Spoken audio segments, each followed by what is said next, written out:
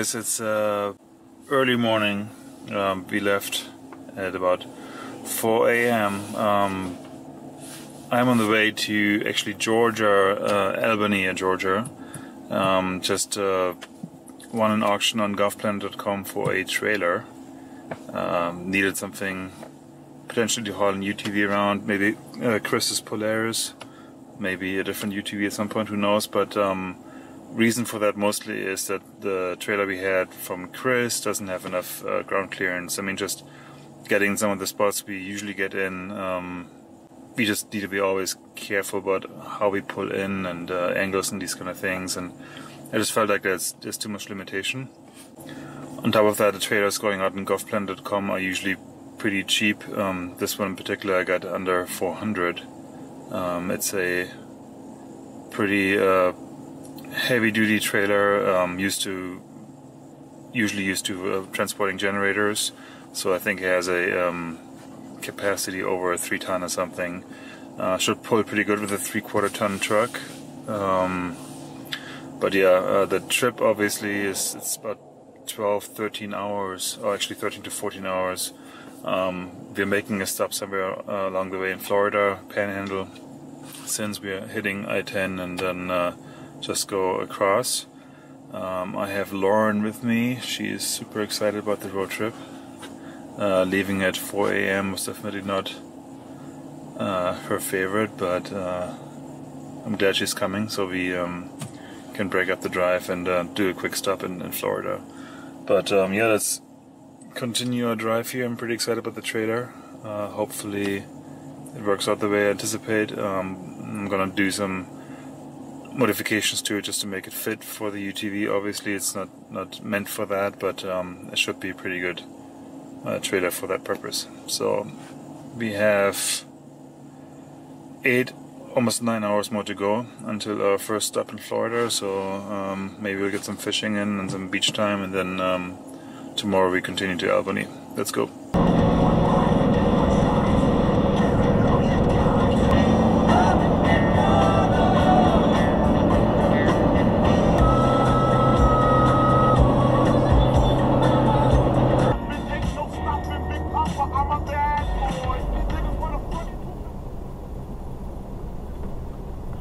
First party stop for the wife and the Buckies. And there's always room for more gas for the Power Wagon. Haven't been driving too much. We're gonna go past Houston and then continue in I-10. Here we go!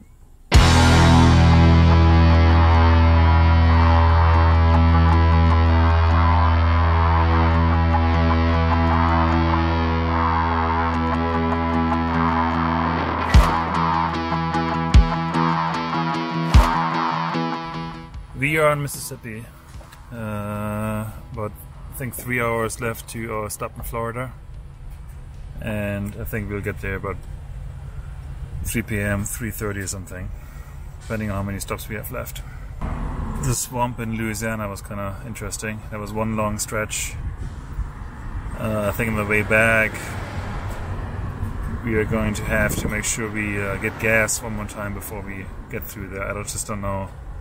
I don't want to risk running out of gas on that stretch. There was no gas station for a long time, and with the trailer on the back, I'm sure the Power Wagon's gonna just suck it down like nobody's business. So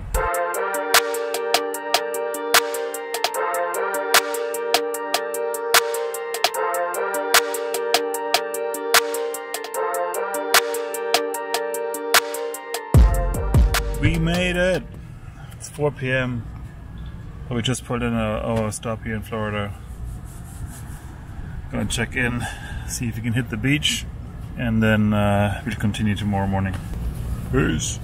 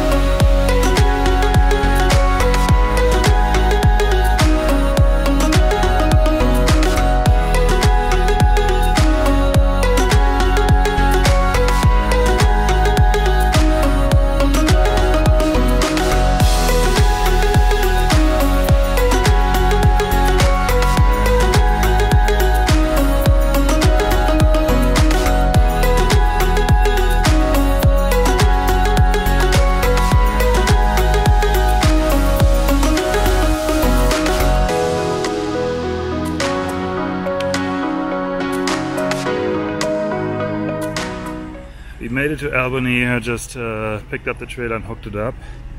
I may have underestimated the size of the thing, and or the size of the tires mostly. Those are the same tires and wheels which will go on the Deuce and a half, and it just didn't come across in the pictures like that. So we'll figure it out. It's all hooked up. We get the lights on, and I guess we'll hit the road now back to Texas.